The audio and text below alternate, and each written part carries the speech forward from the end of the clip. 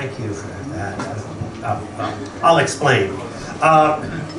When I was a little boy, boy-chan, my father was in the State Department, worked for the government, and we came to live in Japan.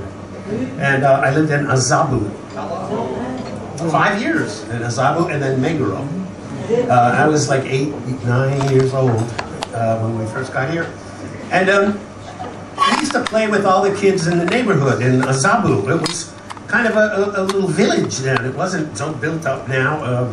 And we would play baseball in the streets, you know, with the kids. And every once in a while, this guy would come on a bicycle with a big box on the back, like this, and he was the Kamishibai guy.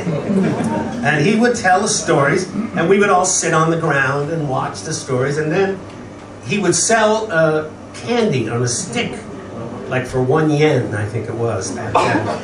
And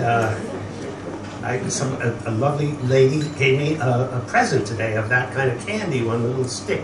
And you go like this with it, you know, so I had a favorite story when I was little that I used to hear on the radio about, it was Fred Waring Hour once a week, and there was a guy named Uncle Lumpy who told what he called Little Orly stories. So now we are going to tell you the story of Little Orly and the cricket.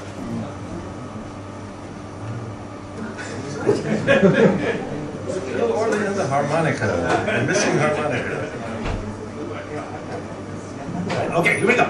So this is the story of Little Orly and the cricket.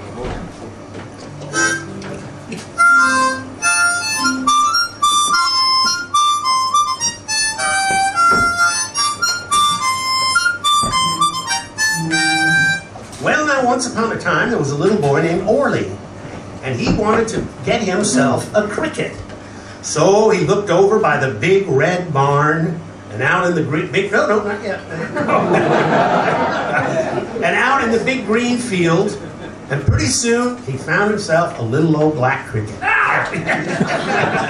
And well, he happened to pass the blacksmith's shop, It's easy for you to and say. the old smith heard the cricket chirping.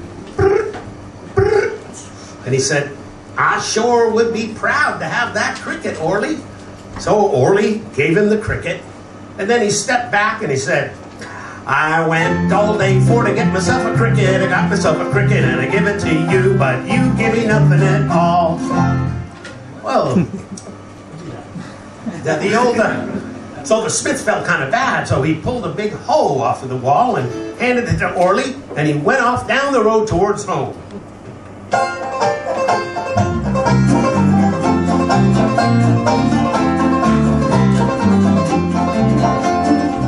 Well, he went along for a little while, and pretty soon he came to an old man who was down beside the road trying to dig a well with his bare hands. And when he saw the hoe, he said, I sure wish I had that hoe. My old fingers is just about worn out. So Orly gave him the hoe. Then he stepped back and he said, I went all day for to get myself a cricket. I got myself a cricket and I gave it to the smith. He gave me a hoe and... From the top. I went all day for to get myself a cricket. I got myself a cricket and I gave it to the smith. He gave me a hoe and I give it to you, but you give me nothing at all. Just about that time, the old man hit water, and he filled a bucket full of water, handed it to Orly, and Orly took the bucket and went off down the road towards home again.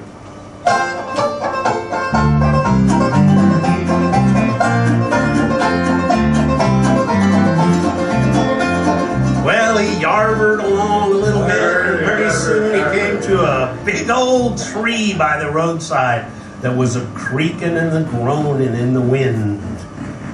And when the tree saw the water, he said, I sure wish I had some of that water to oil my old aching, creaking joints.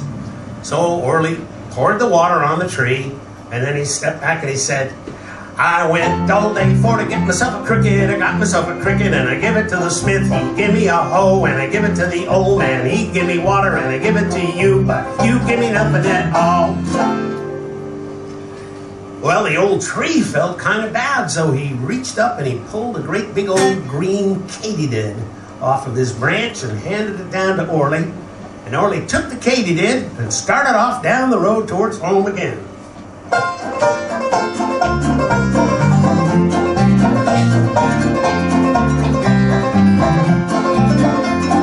Well, he went along a little ways and he came to a great big old bully frog in the middle of the road next to a puddle. And the bully frog looked at Orly and he said, "Mighty fine katydid you got there, Orly.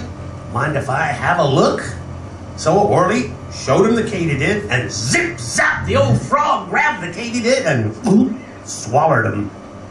Well, Orly was good and mad by this time. So he stood back and he said, "I went all day for to get myself a cricket. I got myself a cricket and I give it to the smith. He give me a hoe and I give it to the old man. He give me water and I give it to the tree. You add 'em up and you give me nothing at all." Did I leave something in? Anyway, so the frog looked at Orly and he said, "Uh-huh, and what's more?" The frog had a little high. I'm going to do it one more time because I forgot the line. Yeah. Okay, here we go. I went all day for to get myself a cricket. I got myself a cricket and I give it to the smith. He give me a hoe. Give it to the bellman. He give me water and he give it to the tree. Give me a katydid and you add 'em up and you give me nothing at all. Kimi wa nani mo kurenai. So the old frog looked at Orly and he said, "Uh-huh. And what's more, I ain't gonna give you nothing." And he dived ker-slop into the puddle. Well, sir, it just goes to show you that if you can't expect to get every time you give. And if you do, why, sooner or later, you're gonna lose your katydid. Orly did. That's all. Nante Bakana Kairu.